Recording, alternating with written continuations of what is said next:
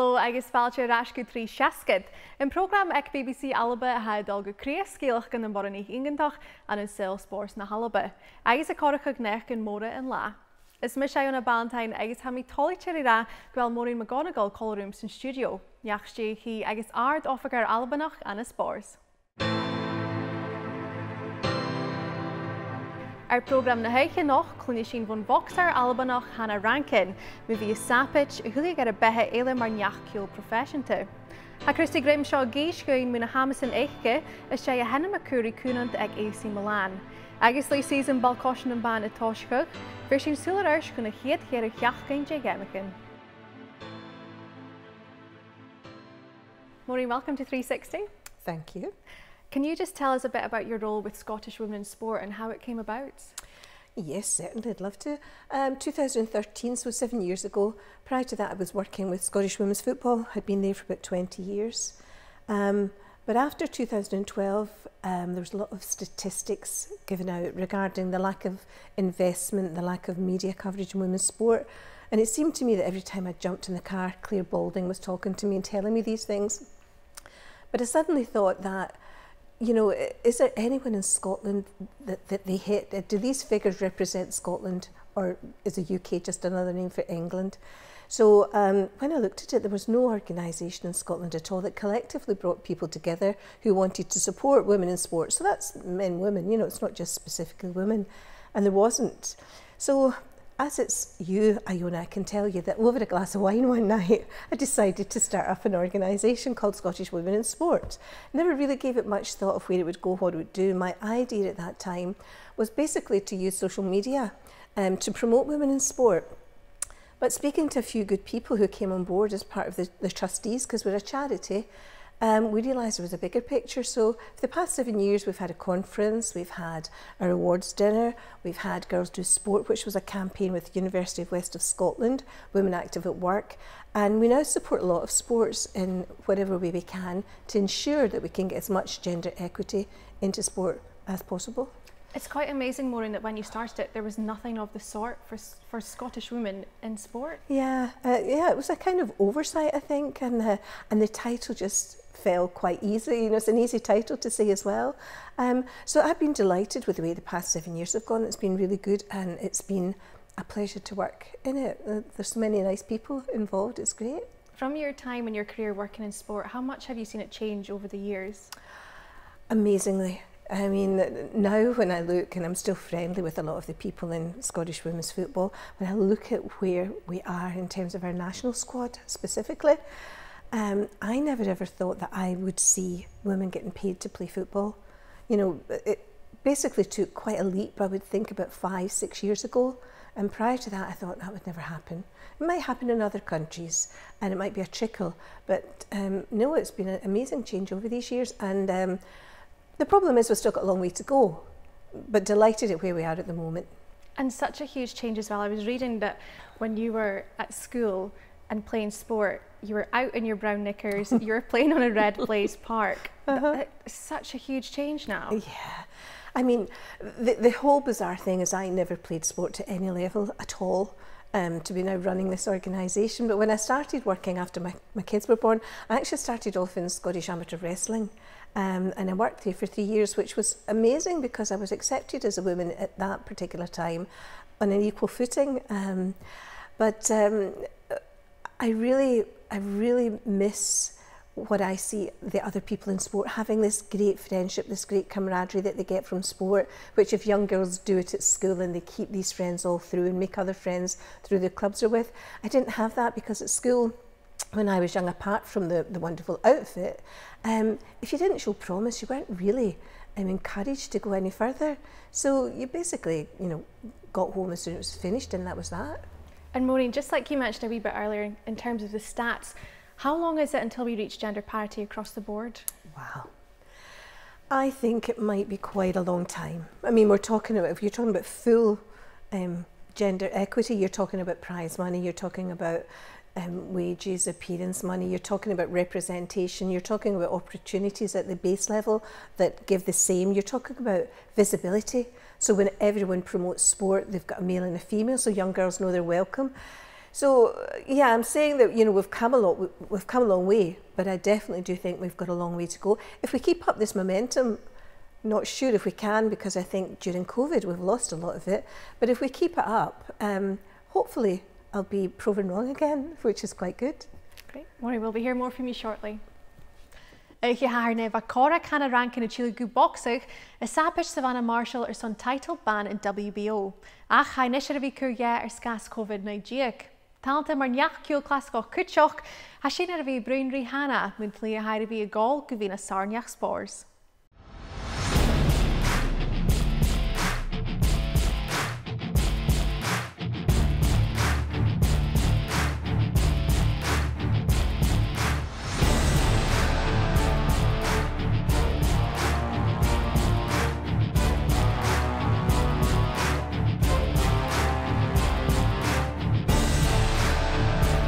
Being a professional boxer and being a professional musician, they do have things in common, and for me it's the performance angle.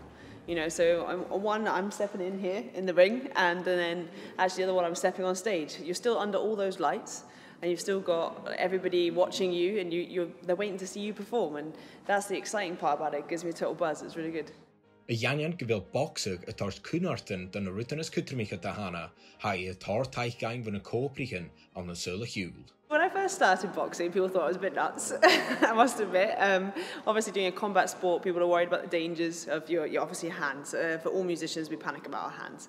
And also with boxing, your mouth and your teeth, and playing a wind instrument as your embouchure, that sort of thing. My coach took that into consideration when I first started. He made sure that I have my hands wrapped regularly, I get extra padding and stuff like that, so I've had them taken care of right from day dot. So you're always worrying about that, but as they saw me gradually progress in my career and achieve more things, they all started to kind of get behind me and support me, and they're all really proud of me for following another, different kind of route of my career. And quite a few people have asked me, oh, I'm thinking of getting into it for fitness, can you give me some advice? And I love it when that happens, it's real positive. Tá Hannah a boxige gus a bhí cumal fud. When I was a kid, me and my sister Emma, we both went to taekwondo, and we competed in that for quite a long time. And I loved taekwondo. I love combat sports, and I think probably the attraction to it was the same sort of discipline and practice that you apply in music. It's the same thing for doing a combat sport. You have to be very disciplined. And I loved it, and I stopped doing it when I went into my music career. And then I wanted to get fit again. I was doing my undergraduate here in Glasgow at the Royal Conservatoire of Scotland, and my friend was going to the Grip House doing Thai boxing there. So I got into Thai boxing, and I moved to London, and I went to find a gym that did Thai boxing, and then I met my coach, and he introduced me to boxing, and I actually just fell in love with it that way. And I was just doing it for fitness, and then I actually wanted to take it a little bit further, so I started doing it for white-collar boxing to raise money for charity, and to compete in it, really. And then wanted to go into the next step, and the next step for me was to turn professional. So it all rolled on really nicely for me. A bharrachd Cruinne chuidich boxig Hannah a stewigi a mahad a chaul. I think boxing is a fantastic sport for that, because it's one thing I found at the time that I could really switch off to. I could work so hard in the gym training that I would just knock myself out, flat out cold to sleep at the end of it. And, it was kind of almost a relief that I could kind of switch off from that sort of pain and the grief and things. So it really helped me get through that, my frustrations and angers as well. So, it was a real lifesaver for me, must admit.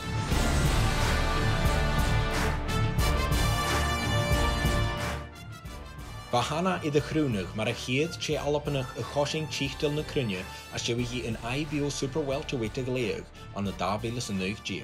Last year I became Scotland's first ever female world champion, and to do that at home here in Glasgow, and actually on the BBC, that was a momentous occasion, I think, really, and I still get kind of goosebumps thinking about it. So yeah, probably one of the best moments of my life.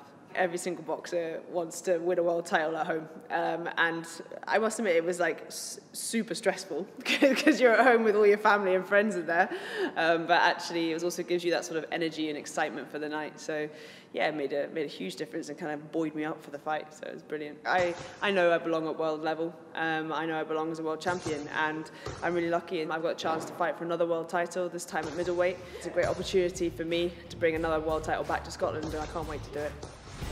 Le over in COVID-19, ha an bogsair a ha décadaíocht bliana agat iad bhí taobh úine gus an chorm aing glús a tuascan in either middleweight agus t-seachdain na Cruinne aing son an darna turas. It was really frustrating at the beginning because I was on a roll. I had a fantastic fight in February. I stopped the girl in the third round, and it was a really great performance for myself. I was probably one of my best performances, I think, in the ring, and I was on a roll, you know, and I was really excited about going to fight next. And then I would have probably been in America in May with my promotional team out there, but obviously that all got stalled with COVID. And at first I was really frustrated because I felt like, oh, it's kind of like stopping where I want to go. But actually the sort of break has given me a chance to really focus and work on loads of things in the gym, and I was lucky to have a private space to work in with my coach. So I actually used the time really wisely, a bit of a blessing in disguise, and really leveled up. So actually now, it's looking back at it, it's been a great opportunity for me to really improve. So very happy about it.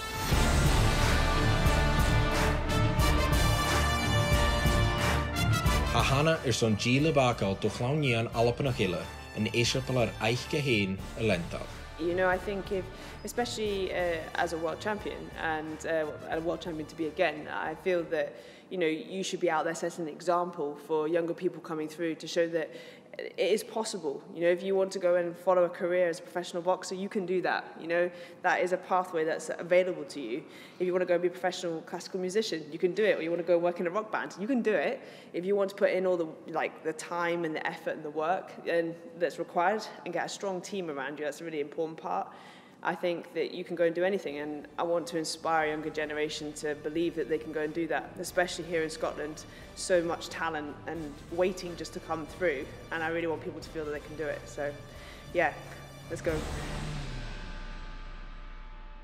Maureen, I just love Hannah's story because on paper, being a classical musician and a professional boxer, the two couldn't be any further apart, but she really does link them as performing under the lights, doesn't she?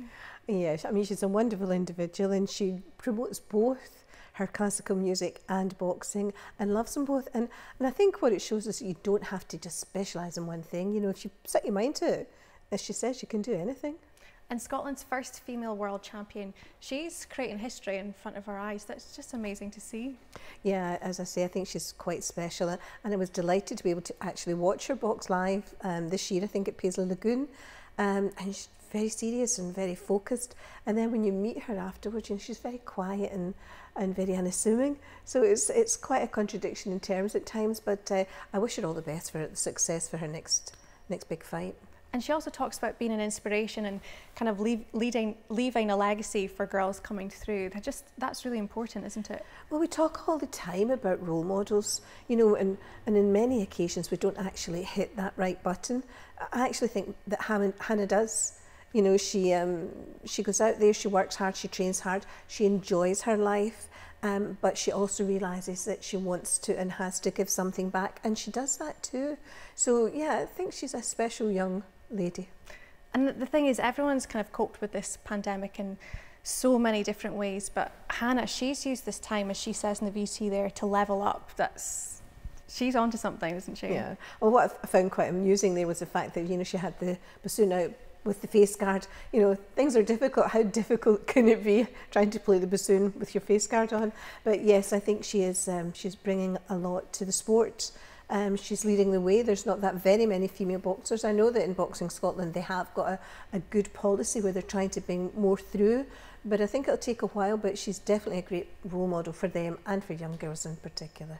And especially, like she was saying, in terms of boxing and letting her emotions out, she's someone who's using this sport to her advantage, especially in terms of helping with grief. I mean, it really does just show how important sport is.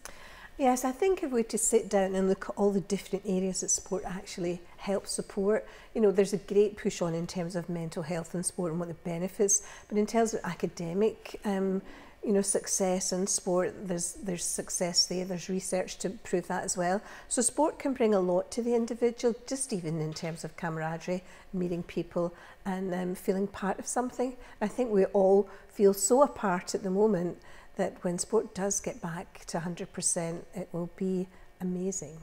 Absolutely, thank you. Ha Christy Grimshaw sgílan ball-coise a léasa an Seán Alba agus tibh ile chuin. Bhuannaich go Miami agus is an gréiseach Mets an rang. Ha Christy Hannah McCurry Cruinne ag AC Milan agus haine sin dochas ceannard ag Glasgow.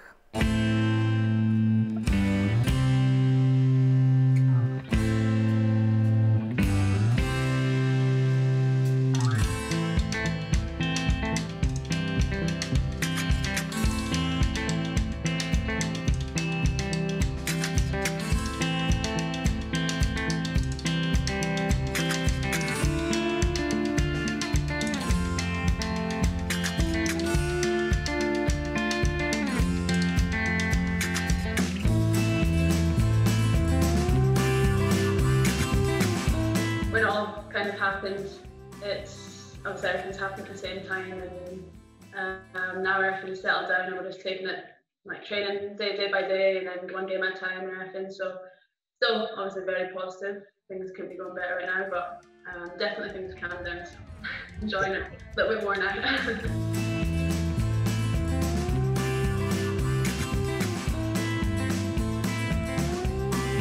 It's obviously great to, in the first few games especially, get out there, but as long as the team's winning as well, like that's the main thing. But yeah, personally it's very good for me as well. Buna bhaid big, ha Christy iddi bhí an gúil le ball-coise, agus saon le operaing from the leisigi a thall an Dóiseach. I actually was born in Cruinne and I grew up in actually Glasgow, just outside of Glasgow, and obviously as any other footballer kind of starts, I just played on, obviously there's a pitch across my house and just played with all the boys and we'd all knock on each other's doors and go out outside there and on the streets and that. And then when you start primary school, about 4, I just got into it then. I would always be dragged into playing games and loved it from then. I think we'd won, and under 17s, I think we'd won like the league, and then there was nothing after that at that point. So I jumped up to like the reserve team, and then I was playing well for them. And I think then I had a really, really good relationship with the first team coach at that point, who was Alan Smith, and he just like helped me a lot, and he brought me in training with the first team and everything. So like I've had good training from him from when I was like 16, 17, so I appreciated that a lot. I think it helped me a lot. Háirsigh Christy scolarach ag olai an Miami. Rúdthúg neartcí mar bhuannaich. We're looking around as a family at looking at how I could keep playing football so much and go to uni at the same time. And then after one of my games, there was actually someone there that said, would you be interested in going to America? I've got lots of friends there who are interested, who run the scholarship kind of program. I've never really been away from home, and I think that was I think Mum and Dad kind of pushed me to do that just to help me like spread my wings a little bit and just get away from home, and give me like some confidence. And then obviously I think it's the best thing I've ever done. You have to deal with a lot, like balancing all the studies and the football every day, and then on the road, and then waking up next morning for like university and that.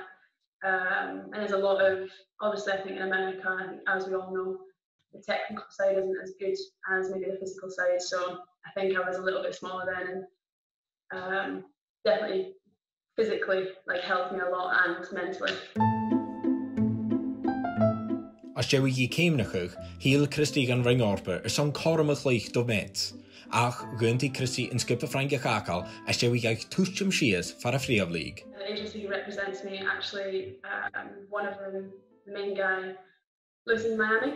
But like coincidentally, I was really lucky to have had him, and I was put in contact with him, and then obviously he then works his magic, and then that's how the move to France came about. Obviously, want to be playing like the best football you can play, so I think in France like developed me like so much as a player, like I wouldn't be here if it wasn't for moving to France. But I think it was like just after a year, I think I was wanting to move on and see what else there was, and then obviously this came around, and it was quite early on actually. It was kind of like we were talking about it a little bit, and as soon as my agent said like potentially AC Milan, I was like, focus on that, focus on that, get that done. Obviously, because it is such a huge club, they're already saying like, no, have to win trophies, have to get into Champions League and everything. So I'm very ambitious, and I love being a part of that, like doing as best as we can. Ha Christy a lenta na Cayman ag Rose Riley, che a chluich do AC Milan agus Ronnishin a bhuannaich ruir cúpan na Cruinne na ban le skipan na h-Alba. There's a team in Milan, but wasn't associated with AC Milan. This is the first one. But yeah, I'm actually not, like, I know obviously she was very, very successful, but I'm not very familiar with her actual story. I've heard of her, and yeah, I mean, if I can score as many goals as that, then I mean, that's something to look for. Cluicheadair Albannach eile a ha iad clú a chosna gí am san Eadailt, sí Lana Cleland, agus ha Christy a Jenny Fewer, this an column ein cluich gynna Lana, le Gemma idir Milan is Florentina, am san Dúlach. There'll be a bit of banter, I'm sure, going back and forth about that. Yeah, that'll be really interesting, especially she's a goal scorer, and just have to try and get her to not score any goals. But yeah, that'll be interesting. I'm excited for that. Le Joe Toshak ag Milan, ha Christy an Dachas gyfeiliad adda Shelley Ceir a Glachgug is on Coramain called the skipan a Halapa on san Amdi Czech. Obviously, it's everyone's ambition, but if I just focus on club and playing well in club football, like that'll all happen naturally, hopefully. And as long as I'm playing well for the club, then we'll see in the future if that's going to happen. Maureen, Christy is yet another woman in sport, really showing that anything is possible. It's like a comic book story. You know, years ago, and you pick up the Dandy or the Beano, and they would be writing this story about this little person who made it big. I mean, this is actually happening, and it's a young woman from Aberdeen, so it's amazing. And there's, you know, there are quite a few stories out there inspirational. Obviously, she was alluding to Rose Riley, who was a forerunner of them all. But it's great to hear these things. And Christy, she'll be such an inspiration for girls coming through the ranks now too. Well, you know, I worked in football for over 20 years, and Aberdeen as an area, Granton Primary School or Granton Secondary School, I'm not sure which one, they were responsible for bringing forward so many young female players, both Suzanne and Shelley. I'm going to say Cowie, but that's Shelley's, Suzanne's married name.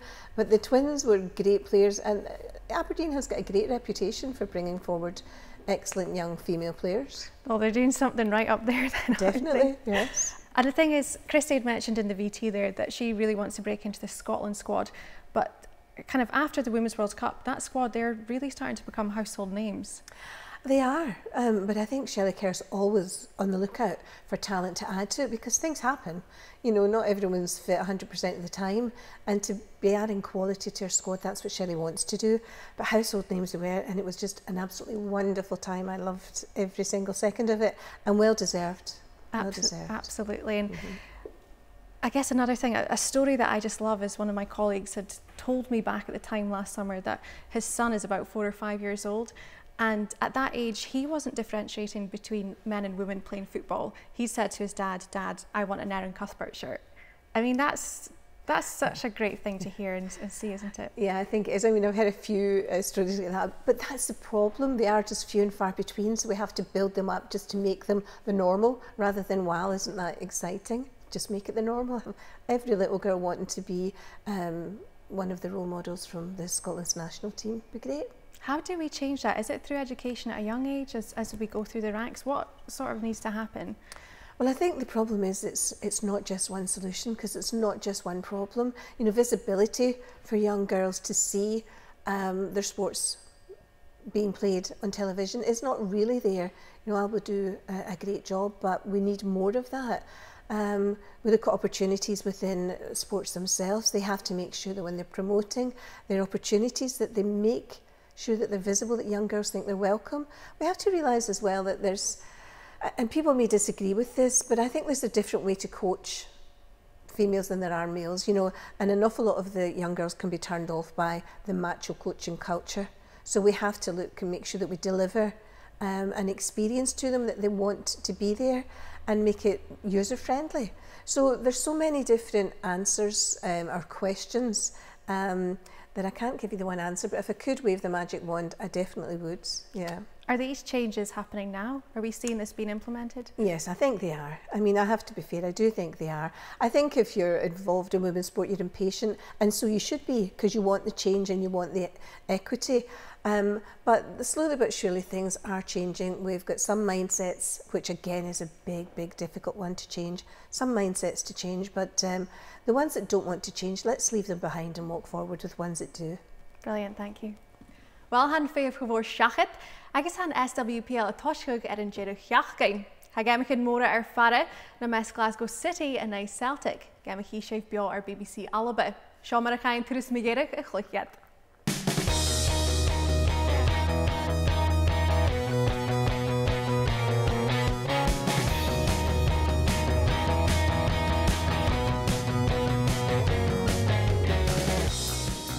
The Cheval, Stivel, Loader, Ruin, had the goal stay. This Chadash for the bogsair, agus Celtic bharrachd before a shin shit of a Glasgow City, in the Tiotail line, the leòr is Hannah shin, but if the Boshain.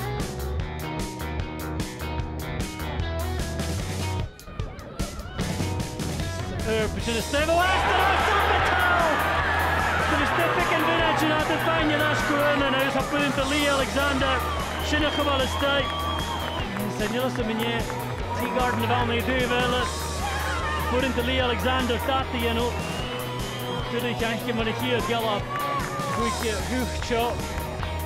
Paid him how Sarah Ewan Savon Robertson on the foster cool. Santorini pull up and you'll pull. No forget it, it's Iona, it's a spin-out together. Sheikh to do the bharrachd, skipper, Kelly Clark.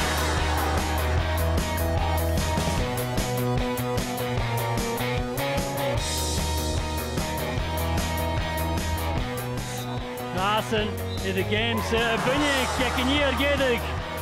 Agus a chiad game gine désan, agus buile bóras an Glasgow City, Sark skipper, hadis in a trip and giag for géideach.